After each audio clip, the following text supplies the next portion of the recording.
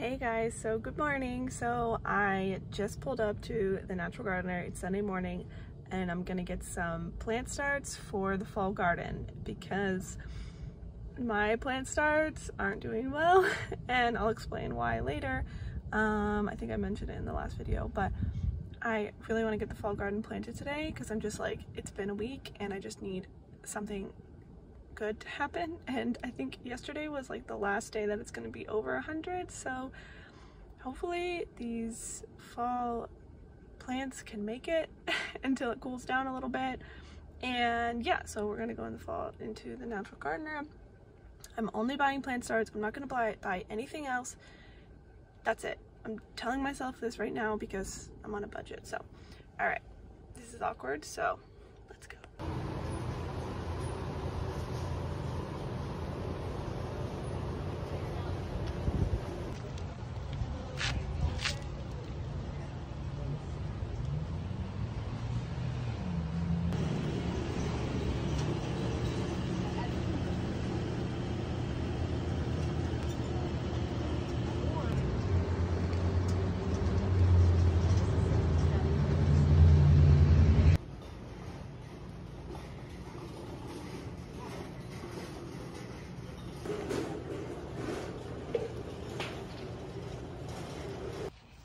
So here is what I picked up. Let's see, we have a broccoli.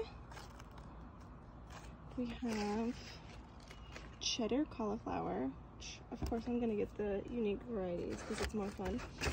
We have another cauliflower. Let's see, this one is Twister, big, heavy, well-domed heads. So yeah, I really like cauliflower.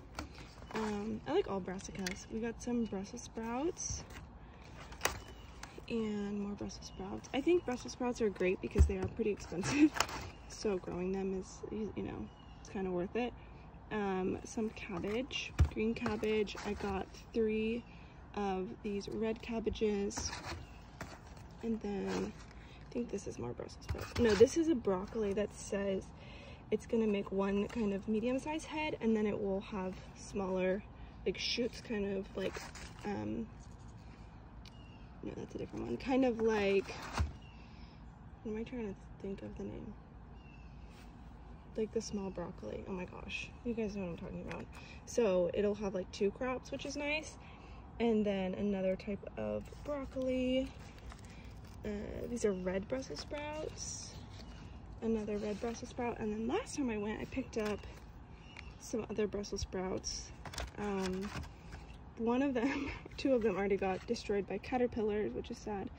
And then collard greens. I was thinking of putting this in the green stock just to see how it goes. And then another Brussels sprout, and then I got a mint. This is apple mint, because my mint is not doing well. And I got a eggplant from the farmer's market, actually from a farmer. So I also have, these are my seedlings that I recently started. These are like cabbage and kale mostly, and then like some nasturtium. And in all the ones that didn't pop up, I put some rattlesnake beans yesterday. So hopefully we'll get some of those, because I think we have plenty of time for beans right now, because it's not going to freeze for a long time. But hopefully these will do something. Here's what happened to my seedlings. Basically I went out of town for like 18 days and these got set in the rain, and then they just they're in this like barky soil. It's just all around bad situation, so I don't think any of them are gonna make it. They were doing really well before I left for out of town, but unfortunately, you know, I just couldn't take care of them while I was gone. And yeah, so that's why we bought these. And obviously they look a lot better, so hopefully these will produce and we'll have a good fall crop because I really need it. And then let me show you what I did the other day. I found this kiddie pool and I was like, oh, like on the side of the road, and I was like, oh, you know, I never have enough growing space, and I had some flowers that really needed to be put in the ground, so I went ahead and filled it with soil. And yeah, so we've got, this is like a bee balm, calendula. I don't know what this is. I think it might be catnip. There's two of those. And then this is a type of spinach that someone sent me, which is doing really well. I'm gonna put the other one in the main garden bed. And then this is a marigold, so hopefully this will be like nice and flowery pretty soon. And then I put some radish seeds in between them, but it's just kind of, I don't know, just kind of a fun project. It looks kind of weird because it's in a swimming pool, but you know, once it'll be full of flowers, I think it'll look cute. All right, so we're home. My hair is up, my hat is on. I'm ready to get these beds set up and ready for the seedlings I just bought. So we've got like 20 mosquito candles going because it's so bad, like you can't be up. It's miserable. I've decided that Austin has 4 seasons: summer 1, summer 2, mosquitoes, and oh yeah, that's why I live here, because the actual seasons don't coincide with how I feel. Like it doesn't feel like fall, it feels like mosquito season. So yeah. Oh, the other thing, before I show you my seedlings, I picked up some shallots, and I picked up 10 of these, and I picked up 2 bowls of elephant garlic. I only got 2 because they were $3 each. There's mosquitoes on me. And kind of expensive, but it says it makes a baseball size head of garlic. But I also already have this garlic that I showed you in the last video. And so I'm not planting that today because I'm waiting for one of the beds to, the bokashi compost, to break down. And the other thing I picked up is I got about 105 onions. So I need to find a place for those. I think I'm gonna do them in one of the in-ground beds because I don't think we're gonna move in the next 6 months, so should be fine. But what I'm gonna do is I'm gonna remove the summer garden. And that means I'm gonna remove plants that are still producing, which hurts me a little, but at the same time, I'm kind of over it. Mostly okra. I already ripped out a bunch of okra yesterday or 2 days ago because we just don't really like it. So I've been putting it in stews and stuff and it's fine, but I was really hoping for like that it would be really good if I like breaded it and put it in the air fryer, like kind of like fried okra, because fried okra is good, you know? And I do like it in like, sorry, I'm doing this because there's a lot of mosquitoes and I'm trying not to get bites, but sorry, it's like the worst video. But anyways, it's okay in like stews and stuff. But I really wanted it for like fried okra, but like air fried, and it just doesn't taste good because I think when you fry it, it like makes it softer, but then when you air fry it, it doesn't have the same effect. So it's kind of a, okay, I gotta move. I gotta move. Oh my God, you guys, mosquitoes. Okay, let me just go buy my okra. So here's my okra while I'm talking about it.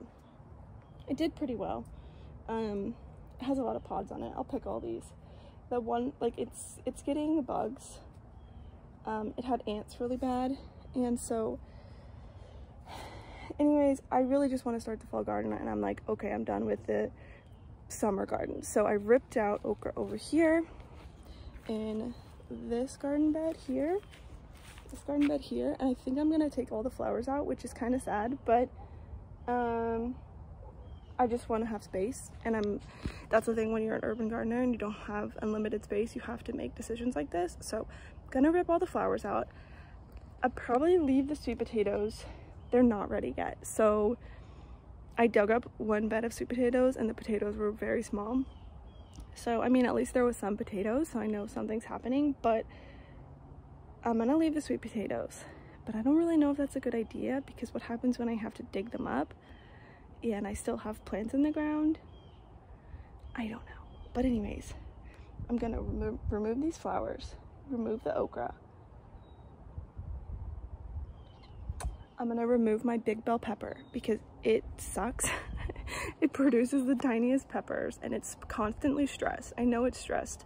All my peppers in containers are doing really well, but that pepper that's in the garden bed is super stressed, and so I'm just gonna remove it, and that will give me a lot of space. And then I'll turn you around and I'll show you what I did yesterday. So here in this raised bed, I dug up sweet potatoes. I left some of my flowers and I tried to work around them and not damage them. But I'm gonna put some stuff in here. So I should have plenty of space for all of these brassicas, but I have to top everything with compost. So basically, I have to top everything with compost, and I don't want to because it's gross. Look, so this is what I've been working on. So here's my compost sifter, and then this is the compost that I sifted already, and it looks fine, it looks good. But guys, compost is kind of gross. So I know that I'm like a gardener and I should be like, oh yeah, compost, it's so good. And it is, you need compost for your plants. But it's still kind of gross to like dig around in your composter and pull it out. So I'm not looking forward to that. Okay, I'm just gonna do it. I'm stalling because I don't want to do it, but I'm gonna do it. I'm gonna put my headphones in and listen to something while I do it, so I can't show you all because I need something like good. And there's so many flies. Oh, you guys, the bugs lately. I'm just like, I don't mind like bugs, like, you know, like whatever, garden bugs, but flies and mosquitoes, disgusting, disgusting. Okay, I'm gonna do it now. I'm gonna go put my headphones in and I'm gonna do the compost, and then I'm gonna rip up my okra and the flowers, and we're just gonna garden. This is what I'm here for, right? Gardening, I love it. Okay, bye.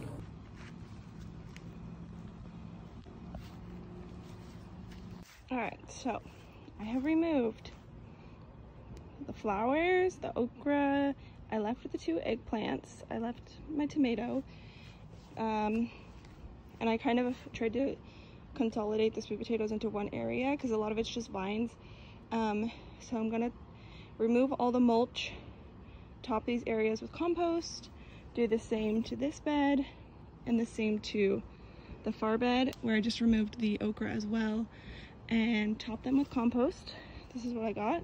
There's more in there, but I'm gonna do this, and then I'm gonna mix it with worm castings that I purchased, and yeah, hopefully that compost is ready and it won't like burn my plants. I don't know, but anyways, so I'm still getting eaten by mosquitoes, so I'm trying to work as fast as I possibly can. So yeah, that's the update. All right, so we got some stuff done. We planted 3 cauliflowers here where the okra was. I planted, oops, the other of those Okinawa spinaches. You can't see it, it's there. It's in between the sweet potatoes. And then I ended up moving this basil plant from the other planter. I don't know if it'll make it, but I try not to disturb the roots, and I'll show you why I moved this in a second here. And then we've got the broccolis over here, 2 are here. I added that 3rd eggplant, so now we have 3 eggplants. And maybe these will actually grow now that they're not like shaded out. And then I moved some of the flowers as well from that other bed, and then 2 other broccolis. So basically what I'll show you is what I did. So this bed, when I got it, I thought it'd be a great idea to like fill the bottom with wood. So it's about 18 inches deep. So I thought I would fill about 6 to 8 inches with like logs and things. And yeah, I know it looks really bad, but and then fill the rest with dirt. Well, that was a very bad idea. I think if you're gonna do that, it needs to be a much deeper bed because the plants were really struggling around those logs. So I removed the logs as best as I could. So obviously now I need more soil to top this up, and so that's what I need to do. And this is where I'm going to put the remaining cabbages and the Brussels sprouts, and I think this might actually be a good spot for them because they'll be off the ground, less pest, things like that. So we need to get some soil, and I think probably 3 bags.